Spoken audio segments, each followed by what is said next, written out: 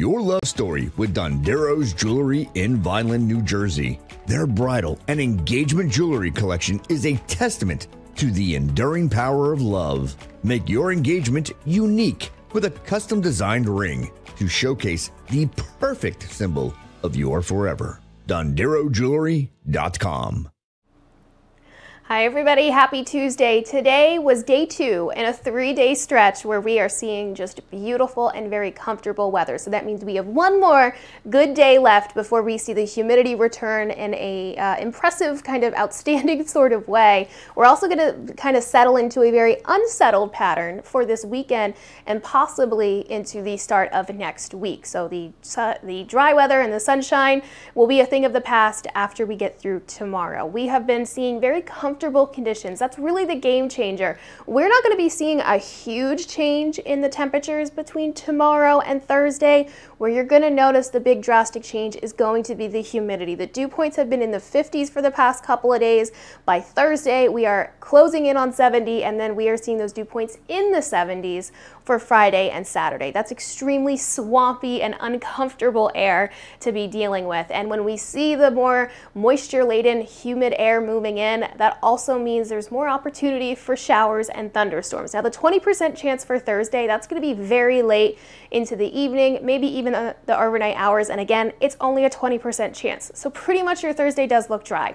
Where we start to see things change, it's going to be Friday and in particular on Saturday. We're going to be seeing 2 different fronts move across our area over this weekend, and that's just going to give us multiple chances for some showers, maybe even a couple of thunderstorms. And again, with the moisture, there's just a lot of energy for those systems to tap into. And then even next week, things just stay kind of unsettled. There's just not that beautiful cutoff that we saw kind of yesterday and into today and tomorrow. It was a world of difference between Sunday and Monday, and that's just not what we're going to see for next week. Tomorrow's still beautiful though, lots of sunshine, temperatures back up mid to upper 80s. Again, beautiful, 0% chance for rain, and those dew points still down into the 50s. That high pressure is our best friend. It is what helped to usher in the nice cooler air that we've been dealing with for the past couple of days. But unfortunately, he can't hang out forever. We're going to see it kind of slowly drift further off to the east and then quickly get replaced by a much more hot and humid air mass. So Thursday afternoon is where you start to see the humidity and the heat start to build in, and then late Thursday night is when you see that chance for some showers and maybe even some thunderstorm activity, and then a second front will be rolling in for Friday and Saturday. So as far as your holiday weekend is concerned, it's not a total washout. You don't have to go canceling all your plans. I know a lot of people for 4th of July, there's parades, fireworks, you want to go down the shore, you want to get on the boat, you want to go to the lake, all of these beautiful outdoor activities, barbecues, pool parties. You're still good to go. You will be seeing some really stunning, hot and humid, but stunning afternoons on the way. There's just going to be a couple of quick showers and thunderstorms on the way. I would say Friday, it's that sort of popcorn activity that pops up in the afternoon very randomly. Most spots stay dry.